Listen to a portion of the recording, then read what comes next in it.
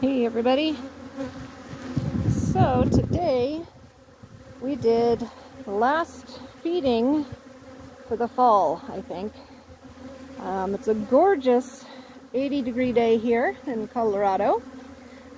And with the way things are looking, the upcoming week, I'm pretty sure this will be the last time I get in these hives and fill up their feeders.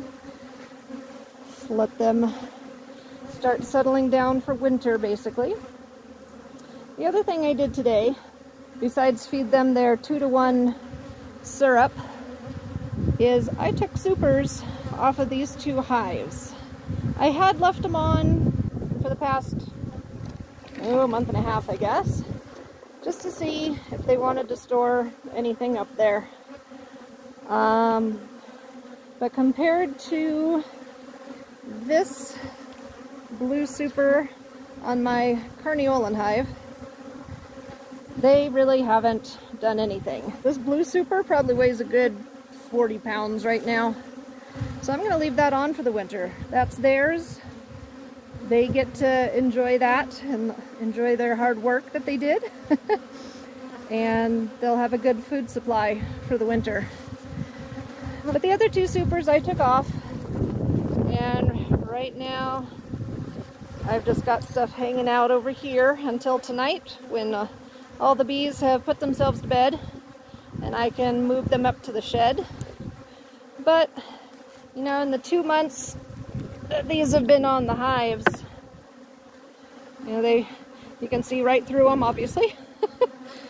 Get a good look over there. And they're using too much time and energy, really, getting this close to winter. I mean, you can see they've tried. They've got a little bit of comb started there. But as we know, that's a lot of hard work for them to build that honeycomb.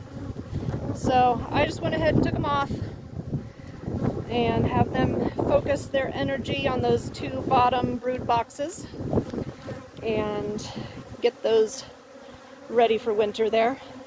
There's been a lot of pollen coming in today, which is a lot of fun to see. A lot of orange. I have to figure out where that pollen's coming from, but it's pretty fun to see.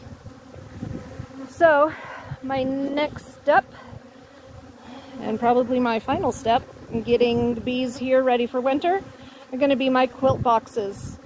I am waiting for those to arrive, and then in the next video I'll walk you through all those steps that I'll be doing to get those quilt boxes or moisture boxes, whatever you want to call them, on the hives, and getting these bees all settled in for winter, because it's going to get cold pretty soon. So we'd love to have you follow along and subscribe to our channel here at Picture Perfect Apiary, and we will see you next time.